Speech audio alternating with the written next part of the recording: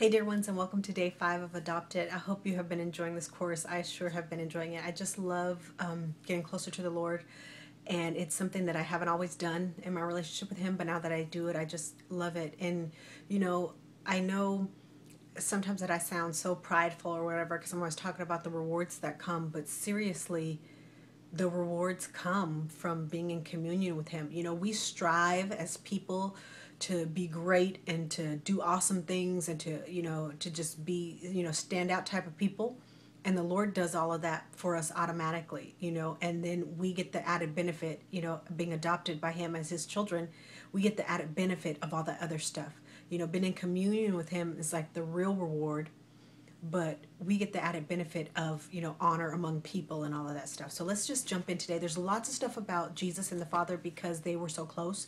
I'm not going to cover every scripture, of course, between the New Testament and stuff like that, but I'm going to cover probably about 8 to 10 of them. I had planned to just like pick 5 and then just hit those, but there's so many that are crucial that I really want to expound on a little bit for us. So I'm going to go ahead and get started.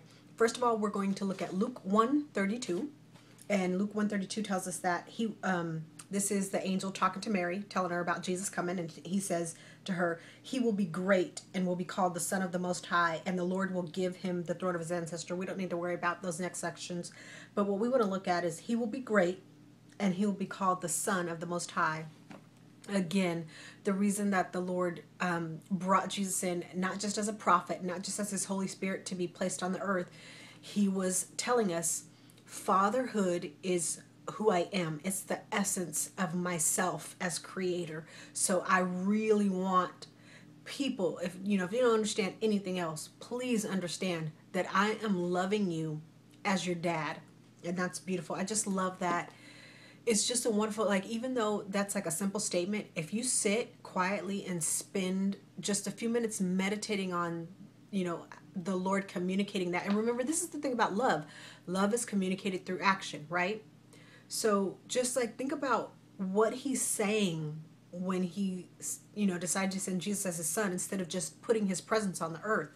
That's a really, really big deal. And think about all the lives you can change now that you can share this information with other people. Once you get the revelation of it, you can start praying it over people. There's no time or distance in the spirit. You can just start releasing it over them. But not only that, in conversation, in real time, you'll be able to just tell people, you know what, you are loved. I understand you're going through something difficult right now, but let me tell you what I know is the truth. And you can change somebody's life, just like that. It's one of the awesome things about being in a relationship with the Lord. Even though he's doing all these wonderful things for us individually, he's doing it so that we can bless other people. We've got to sow our love and our revelation, understanding our truth, everything into other people. He's all about multiplication and increase. Next, we're going to go to Matthew 3:17. And in Matthew 3:17, this is one of my favorites too. I mean, I'm kind of going to be a little bit hyper about all of these scriptures today because I got good revelation about Jesus back in 2013. And when I started like just understanding things about him and seeing how he's everywhere in the Bible, from the beginning to end, because I always thought Jesus was contained to specific parts of the Bible, but he's everywhere. And then when you start reading that and understanding that, like that opens you up, to love Jesus in a specific way. But then, what does Jesus do? Of course, Holy Spirit reveals Jesus, Jesus reveals the Father. So then after you get this solid foundation of Jesus, and then he starts telling you all this stuff about God the Father, and then you're like, oh my gosh, it's just a beautiful, just a wonderful life that we're able to live, and I want as many of us to be able to live it as possible. Matthew 3:17, and a voice from heaven said, oh, this is Jesus' baptism. A voice from heaven said, "This is my son, the beloved, with whom I am well pleased." Okay, so he's getting baptized, right? And Jesus told John was saying, it's not fitting that I baptize you, but Jesus said it has to be done. And the great thing about this is I learned through studying from Perry Stone that, remember, the prophetic voice had stopped for 400 years between Isaiah, or was it 400 years between Isaiah and when John the Baptist showed up on the scene. So the writers, the Jewish scribes at the time, not things that are recorded in the Bible, but the Jewish scribes, like Jewish history, because they write everything down. Why? Because God tells us to write stuff down. He's a writer. Look at this book. So in the historical writings from the Jews during that 400 years, they were saying, well, the next prophetic word that should come concerning the Messiah should be a voice coming out of heaven. And somebody got that through revelation, through a dream or something like that. And so they recorded that. And you can go back, like if you study old Jewish writings, in addition to the biblical Jewish writings, you can find that information. But they were expecting a voice to come out from heaven. Look what the Lord did. He spoke out of heaven, let the Holy Spirit descend, and he was saying, bam, that's the Messiah. So that's another evangelistic point that you can bring to the Jews. Like if you know how to lead them to the Lord through the Old Testament, that's a great way to do it. But you can also speak to them about things that are outside of the Bible, you know, because you have this knowledge about Jewish culture and history and stuff like that, and they will really listen to you and receive Jesus. It's good. And you know, that's the goal, because he said in the Bible, to the Jew first, to the Jew first, to the Jew first. So if you ever have the opportunity to minister or to bless or to serve a Jewish individual or the nation, do it. I'm telling you, one of the reasons that I have such great success is because Prince Hanley is one of my mentors, and he's a Messianic Jew. All right. So the next thing we're going to look at is, oh, what I wanted to tell you about that one, Matthew 3:17, this is my beloved son in whom I'm well pleased. Everything that God says about Jesus, he says about you. So he's saying, you're my beloved, and with you, I am well pleased. So you please the Lord. You please the Lord. It doesn't matter if your mother's mad at you, your father's mad at you, your husband or wife are mad at you, your children are mad at you, your boss is mad at you. The Lord says that he's well pleased with you. He's your beloved. You're his beloved. And we talked about yesterday, how is that possible? Because Jesus is the firstborn of the brethren. He's the first son. And as soon as we come into covenant, we become his brother and sister. And that means the Lord's our father. And everything that he says about one kid, he doesn't discriminate. Remember, the word says that he's no respecter of persons. So what he's saying to Jesus, he's saying to all of us. And another reason that's possible is because when you receive Jesus, what the blood does is it covers you, right? And the reason that you can go boldly before the throne of grace in time of need is because once you come into covenant and you receive Jesus, okay, so you move in to go up to the Lord, right? And what the Lord does is he sees Jesus first. That's what the blood does for you. That's what the blood does for you. It shields you. Like think about the blood that was put on the doors at Passover back in Exodus. That blood lets Jesus, or lets God know that that's one of mine. So when you walk into the Lord's presence, he's like, he gets the picture of Jesus first, and then you can enter right in. So beautiful, so beautiful. I told you this is my favorite part. I've got like revelation tingles all over, like they're starting to come up from my legs and rise up. So this is good stuff. I pray that you're getting good revelation and that my hyperactivity does not deter us in any way. The next thing we're going to go to is John 5:19. And in John 5:19, the Lord is saying, Jesus is saying, I only do what I see the Father doing. That's perfect. Because again, we are in dual identity with Jesus. We're not him, but we have his dual identity. Why? Because he came from the Father. We have the Father's DNA and all of the characteristics that come from being a child. Think about it. You know, when you have kids, think about all the stuff that gets passed down in DNA. Well, we got divine DNA now. So, you know, that's what I was telling us yesterday. We could be great. We could be fantastic. We could be the best at whatever we want to be the best at because it's in our DNA to be the best. He's a God of excellence. Everything he does is excellence. Everything Jesus did is excellent. Jesus said we can do everything he did and greater. Why? Because he returned to the Father. So when he went away, the works and the things that he modeled for us down here on the earth, the Lord expected us to pick right up. The New Testament apostles and disciples did that. You know, as time went on and Constantine took over the church and started messing with us, and then Catholicism came in and all that stuff, you know, we stopped trying to recreate Jesus's works on the earth, and we have to get that back. That's what we're supposed to do. Those are the things that please the Lord. You know, when we're moving in, you know, helping people get healed and helping them come to know the Lord in greater measure, you know, all those other things are great, like being a teacher. That was my old profession.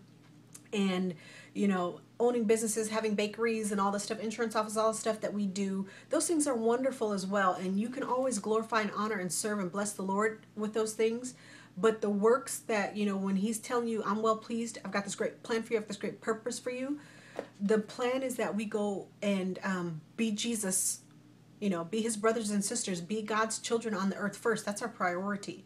So keep that in mind. You know, just like I know everybody has other jobs and stuff like that they do, but just keep in mind, try to find some way to bless the Lord and to bring the kingdom to the earth like every day. You know, you can't go wrong doing things like that. That's something the Lord told me when I was preparing for this class this week. He was saying, he told me through Prince Hanley, you can't go wrong pursuing excellence. You know, that's a godly thing. Excellence is a godly thing. So if that's what you're pursuing, you know, I'm going to step in and help you, you know, accomplish that. Okay. So again, Jesus is saying, I don't do anything I don't see the Father doing. How did he see what the Father's doing? Communion. They were in the greatest of relationship. Remember all those times in the Bible where it says before day, Jesus went out to the mountain to pray, or Jesus, you know, went alone by himself to pray. At night, what was he doing? He slept every once in a while, but most of the time it seemed like he was praying all night. That communion with the Lord lets him see what's going on in heaven. That's Colossians 3:2, having that heavenly perspective, keeping your focus on what's going on up in heaven. And then you start bringing heaven to earth, because whatever you focus on is what manifests first in your life.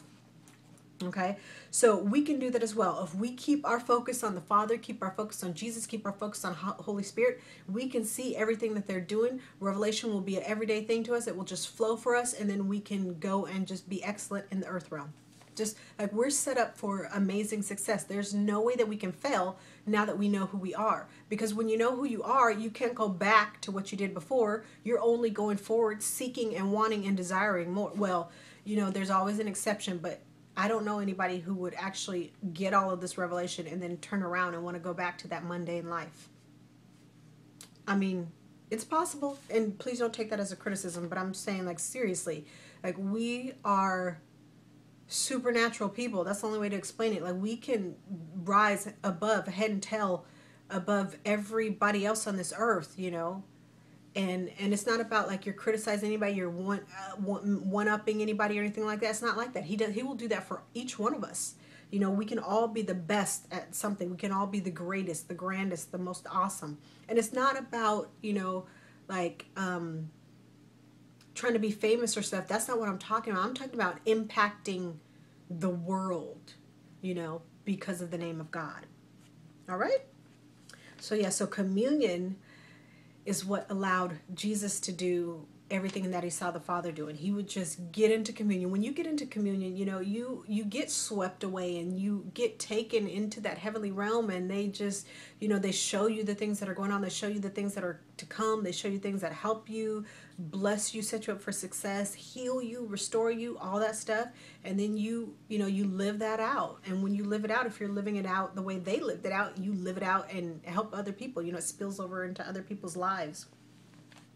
All right, there's one scripture. I kind of try to stay away from Romans, because when 9 out of 10 teachers speak about and teach about the spirit of adoption, the spirit of orphanhood, they always go to Romans 8. But I'm going to jump in here on this one just because it piggybacks on what I just said about I only do what I see my Father doing. And instead of going to Romans 8:14, where he specifically mentions the spirit of adoption, I'm going to go to Romans 8:17. And Romans 8:17 says that those who are led by the Spirit have the right to be called sons of God. Okay, so that's beautiful. That's just like what Jesus was doing. And when he said, I only do what I see my Father doing. You know, when we choose to be led by the Spirit as opposed to anything else, then we have the right to be called a son of God. Why? Because we're going to see what he's doing, and then we're going to be able to replicate that, duplicate that, imitate that right there on the earth. Such a beautiful picture. And I just love, like, he's so, the way everything's so intertwined. It's like, dude, I just always, you know, I say this over and over again, but seriously, if I had known so much more as I was coming up, just think of how much we could have accomplished by now, because, you know, like there's no excuse. Like, he formulated a plan for amazing success. So like all the dumb stuff that I've done, I didn't have to do all that dumb stuff, you know, whether somebody else taught me or not. Like, if I had, you know, been pointed in the right direction and just like a little bit of stuff, then I could have, you know, like, he always makes sure once you get this one revelation, then you get the next revelation, then you get the next revelation. He wants you to come into that fullness. You know, he wants you to know more and more about him all the time, as much as you possibly can. So usually, like, once you get a little bit of revelation, you're so hungry that you want another thing. You know, some people move faster than others, and that's okay. What matters is that you're learning and receiving from him, and you know, doing better, getting better all the time. So that's Romans 8:14. Romans 8:14, not 8:17. Those who are led by the Spirit of God have the right to be called the sons of God. and John 14. And I'm not reading any scriptures from John 15 today, but John 15 is so good. Like when you get that revelation from Jesus about him being the vine, and like there's great stuff there. Just meditate on that scripture sometimes. And that's a scripture that you can meditate on, a couple times a year, and you'll really get some amazing things out of there. But first of all, I'm going to go to John 4:19. John 4:19 tells us that. I'm in the wrong place.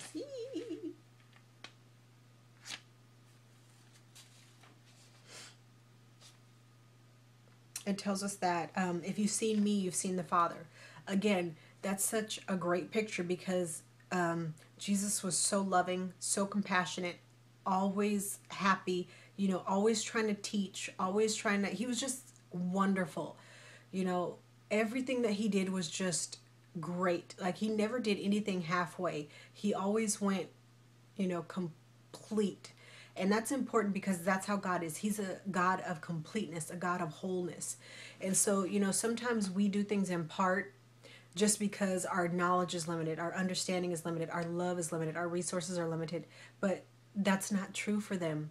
And once we really understand that when we see Jesus and when we have revelation of Jesus, we also have that revelation of the Father, we start to realize that we can do everything well.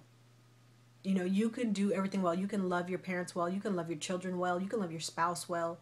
You can be excellent in whatever career you have. You can do those things well because the Lord makes that an option for you. He makes that available for you.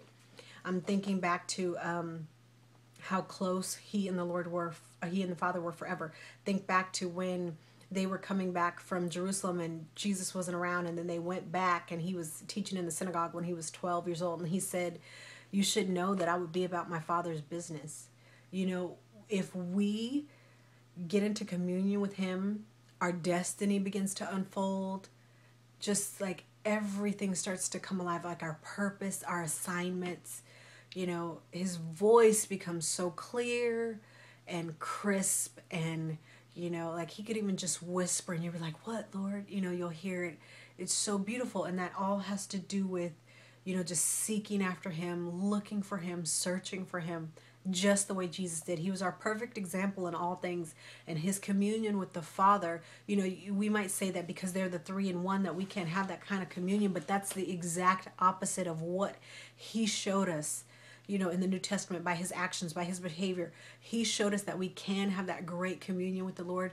We can be so close to the Lord that when we're speaking out, everybody just knows those words are not our own, that they've been divinely implanted to be delivered specifically. This is your revelation for today. This is your revelation for today. We can have that exact same communion with the Father, with Jesus, with the Holy Spirit that Jesus had with the Father and Holy Spirit while he was on earth. It is absolutely possible. So that's what you seek after. That's what you seek after. I told you this Jesus Day was going to be good just because he is so everything. He's just the bestest. There's no if, ands, or buts about it. He is the bestest. And I just love them, and I hope that you love them, and I hope that you're just like totally head over heels in love with them, because that's what the goal is. Like when you're head over heels in love with them, you're gonna want to spend that deep time with them, that long time with them, that focused time with them. You're gonna want to serve, you're gonna want to honor, you're gonna want to bless, you're gonna want to heal, you're gonna want to deliver people. You're going to be looking forward to your dreams. You're going to be, just waiting for their voice and submitted to it and excited for it. And, you cannot go wrong by loving them and being with them. And, and it's good that we learn from other people. We're able to learn from other people. But the communion with them, like that's where it all opens up for you, on a personal level. It's just, you just got to be with them. You just spend time with them. Okay, I'm going to stop this right here and start another set, and then we're going to worship a few minutes, and then I'm going to bless you and let you go.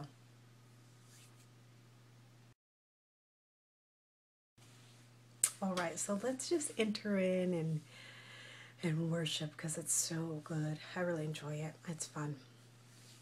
Jesus, I just thank you so much for being willing to leave the glory of the heavenly realm and come down here and show us the Father's love and who He is and how to draw closer to Him and how to just live and how to be excellent. I just bless you for that. And I thank you for your sacrifice. I thank you for standing in front of me so that when the Father hears me say anything, He looks up and He sees you first and I can go right into His presence. I am just thrilled about that. I'm overjoyed when I think about how easy it is to access Him because of what you did first. So I just praise you for that. I thank you for that. I just praise you, Lord God. And I love you for adopting me. Thank you so much. Thank you for telling me that I'm your daughter. Thank you for showing me that I'm your daughter. Thank you for confirming it over and over and over until I got it, until I really understood it. I just love you for that. And I am just constantly in awe of your love and how you reach out to find me. It's just so, I don't even know what to say. I just love you for that.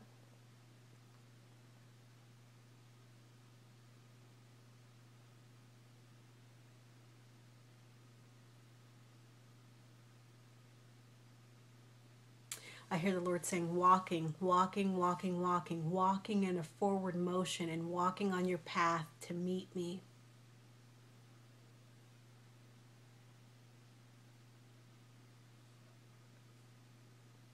Meeting me is the acme.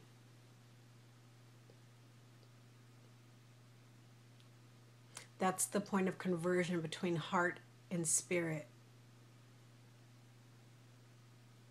Thank you, Lord. Thank you. I would absolutely agree with that. That's like the high point, you know, when you're going down your path to revelation and then all of a sudden you get that point and you're like, oh, you know, oh, I get it. That's absolutely accurate. Not that he's going to be inaccurate, but you know what I mean. I'm sorry. I'm getting us distracted here. Thank you, Father. I thank you for being willing to speak to me. And I thank you for delivering words for your daughters and your sons. Thank you, Father. Thank you, Lord. Thank you, Lord. Thank you, Lord. Thank you, Jesus. Thank you, Jesus. Thank you, Jesus. Thank you, thank you, thank you. Thank you for letting me see you. Thank you for letting me know you. Thank you for letting me hear your voice and your heart. Thank you for that understanding.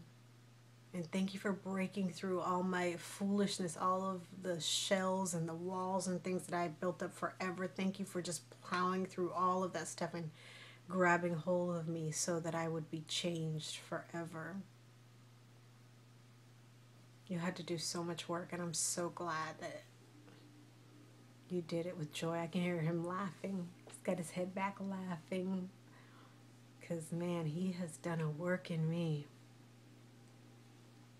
Gosh. Lord, you're so funny. He said, I knew you would come around. Of course you did. Things like that he says just make me laugh because they're like so obvious. But then when you hear him say obvious stuff, you know, it's all right. It's all right. I just love, do you see how easy it is to get into his presence? You know, once you get in the habit of that, you'll just be there. It'll just be there. You know, like get to that place where you're so close to them, like all you have to do is just focus for a minute and they're like, boom, they come and grab you and they take you there and then you go and you spend as much time as you need to. I'm just going to bless you right now and let you go. I want you to spend as much time as you need to worshiping them and don't ever stop. But the blessing that I want to give to you is going to come after this. I want to remind you of when Jesus was in Gethsemane. And he was praying and he was saying, Father, I'm grieved at the point of death. And he was saying, Abba, you know, he called him Abba. And Abba, you know, we start out with Ab back in the Old Testament in Genesis. Ab means father. And then Jesus called him Abba. So Abba is like father or dad. And Abba is saying daddy. So Jesus was at that place where he was like, I'm so just broken, so alone, so undone, so overwhelmed. He's like, I'm a child, like, like a 4-year old just calling for my daddy. I need you to pick me up. I'm scared. I'm this and that. And that's such a beautiful picture. So I just am blessing you right now, and I release over you that if ever you're hurting, you're sad, that, if that child in you needs to be healed because of something that you went through when you're young, I just release Abba over you right now in Jesus' name. And I say, call out to your daddy and let him pick you up, scoop you up into your arms anytime you need it, even if you just want to say hello. But I just release that Abba over you. Just receive him as your daddy and just let him love you and protect you and make everything right in your life. All right. Thank you so much for going through this with me. Stay in contact. I will appreciate it. Thank you.